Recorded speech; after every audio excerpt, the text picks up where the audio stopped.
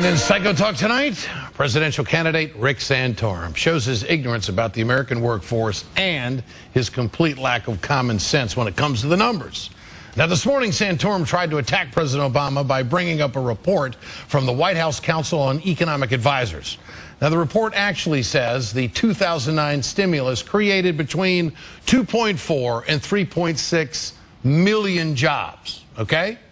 But Santorum decided to make up some new, completely unrealistic numbers of his own.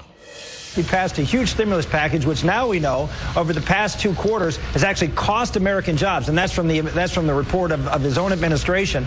They claimed in December that by the end of last year that they created 80 million jobs, and now they're saying they created only 240 million jobs. That's not a loss of jobs, Senator. That's a smaller aggregation of jobs.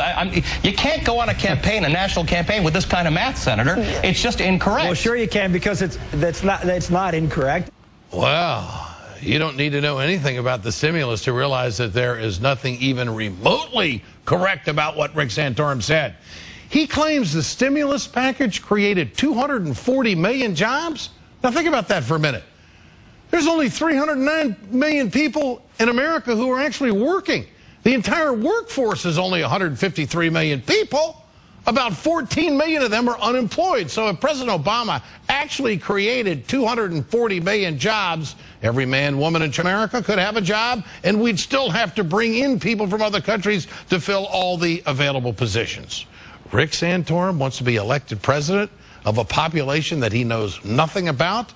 His total ignorance about the American workforce is mathematically challenged.